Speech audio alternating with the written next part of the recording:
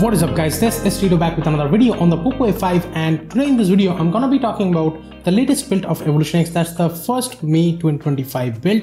And yes, these are the builds which I should talk about, I think. Yes, earlier there was Dolby Atmos issues and stuff while doing a video call. It used to break the video call's audio, but then the Dolby Atmos was removed in a particular build. But then again, we have the Dolby Atmos back here. This is going to be a different kind of video. Let me show you the about section first. In here, we have the build date as 1st May 2025. And the security patch here is still of April 5, 2025. And it's not of May yet. And we have the EvolutionX version as, of course, 10.5. If you keep tapping on it, you will get the Easter egg. And if you keep tapping on the Android version, of course, this is based on Android 15. But now, let me show you the thing, what I was talking about here. We have the Dolby Atmos right now. We have the profiles and stuff. We have the graphic equalizer stuff. We have the intelligent equalizer as well. Then the speaker virtualization, headphone virtualization. Yes, I have been using the dialogue enhancer and stuff in high and it was working great. And we have the bass enhancer, volume leveler, all these things. But the thing is with this, that WhatsApp video call bug is not there. So right now it is a lot more improved. And in the previous build of this, I have faced one more bug. Let me talk about it. After I did the video and all, I just faced it once. I placed a call. I had this Realme neckband connected to the phone and I placed a call and I could not hear any audio through the earphones or the Bluetooth earphones actually. I tried calling multiple times, but still the audio did not come into the headphones. I restarted the device. Even then, the audio was buggy. I could feel it was putting the audio out from the earpiece of the phone, even though it's connected to the Bluetooth headset. Those kind of bugs, I would say, has been fixed with this 1st May 2025 build. And there is the add HBM toggle, there is a display saturation, game bar, and we have this fix broken now bar option while charging. So I'll show you that. And yes, it is mentioned to use this particular recovery, that is the R11.1.7 beta kind of recovery. Alright, so in this 1st May 2025 build, I would say the overall stability has been improved a lot. And here, like opening apps and closing it, it's a like really smooth experience. I did not face any kind of lagging or anything or choppiness at all. Even while scrolling Twitter, let me show you how smooth this is. This is like buttery smooth experience. It's a heaven pretty much if you are someone who is a performance lover of the overall UI. And I would say this is really one of the best experiences out there that I have got recently on EvolutionX or even a custom ROM on POCO F5. The animations and even the widget animation and stuff.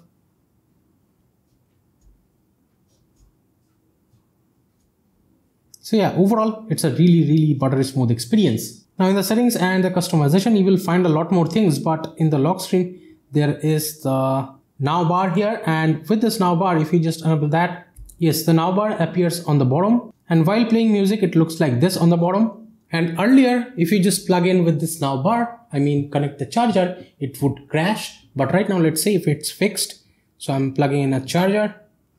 And right now, as you can see, it shows the battery percentage here. Looks beautiful, as you can see, shows the battery percentage and in how much milliamps it's getting charged on. So yeah, this is nice that we have this now bar perfectly working right now, and I can unlock and stuff and I can straight go back into the lock screen. It's not crashing.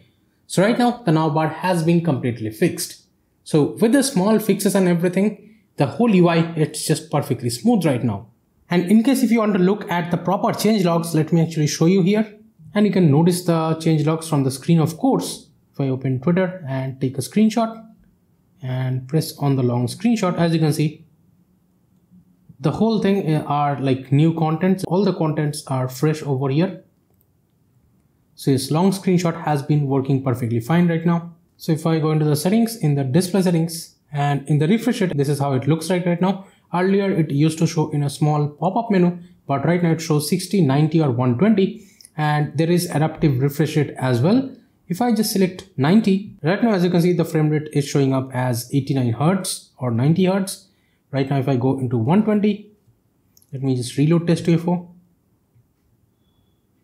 and wait for the timing, and as you can see right now it's at 120 Hz. You can also enable adaptive refresh rate. Yes, adaptive refresh rate might help actually to save battery, and once you scroll, yes, the screen will go 120 Hz, but once you are just looking at a static image which is not really moving, that will actually switch the display to about 60 Hz, I guess, or even lower than that.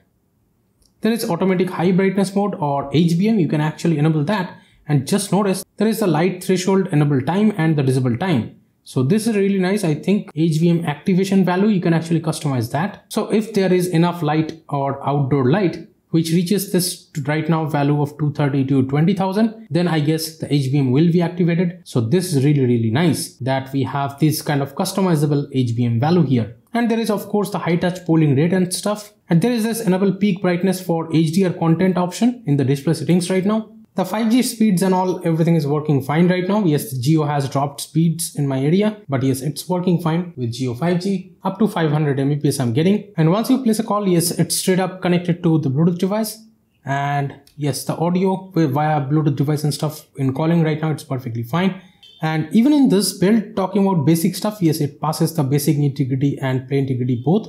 So banking apps will not be a problem here. I have been using a lot of banking apps, no issues so far. Also, the Air Blaster here works good. Talking about the DRM info, it shows as L1, so you can stream Netflix or Amazon Prime videos in 1080p. Also talking about battery stuff, yes, it still has the charging control. If you enable that, your fast charging speeds will drop. So be careful about that. Yes, there is right now the thermal profiles.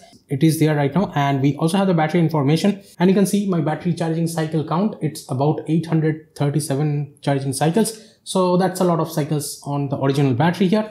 And even with this battery, I would say my battery life that I have been getting, it's decent. I have been getting about 7 hours plus of screen on time. These are all estimated numbers and I'm a heavy user. So if you are a normal user, you might get about 8 to 9 hours of screen on time without any problems. The screen off or standby, you can say it's about 28 hours. And the comm menu shows as 10 hours. In the health section, for me, the battery health shows up as 85%. These are all again estimated numbers. And the fast charging here is working fine. And inside system, there is this device diagnostic still, and there is the game bar. And if you just enable that, we have the FPS overlay and everything. We have the CPU usage and the things that you are noticing. GPU clock speed, GPU temperature, all these things you can notice. And right now, as you can see, the screen FPS is actually showing up right there. Let's just enable a few more things. And if I open YouTube right now, let's see how much FPS it gives in YouTube. Yes, as you can see, the FPS currently it's still reaching about 120 plus. Sometimes. So yeah, as you can see, you can notice your stats of the display right here, or even the GPU temperature and all, everything shows up right here if you just enable that. And of course, in the system updater, it shows like this because this is the latest update of this ROM. And obviously, if you just keep tapping and holding on the pill bar, it will give you the circle to search, and the circle to search, it's working properly fine. No need to worry about it. Also, you can just tap and hold and translate stuff. It has translated the text to Bengali.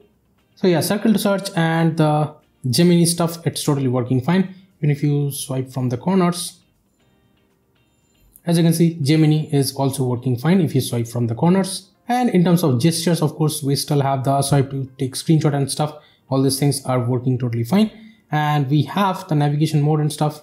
And there is a circle to search enabling option. Just notice the amount of things that you can customize right now. Yes, you cannot really change the pill bar thickness or length of it as of right now. But yeah, it works fine and everything, the overall UI performance, it's just flawless. I feel this is really one of the most stable experiences that I have ever had. And everywhere, the overall UI experience, it's just very smooth. And I know for a fact that whatever I open, it will open instantly. And every app or everything here, it's just so flawless experience.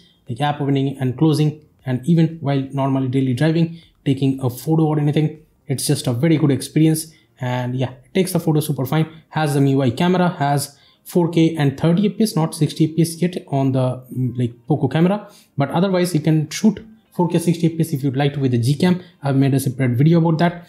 And the front camera and everything with the MIUI camera, it's totally working fine. No need to worry about it. So thank you so much for watching this video, guys. If you liked it, give this video a thumbs up, share this video with your friends. If you want them to know about the latest EvolutionX ROM and how it's running on the POCO F5. So do subscribe to the channel if you have not yet. This is Tito from KTNTECH signing off for today, and I'll be catching you guys in the next one. Bye bye now.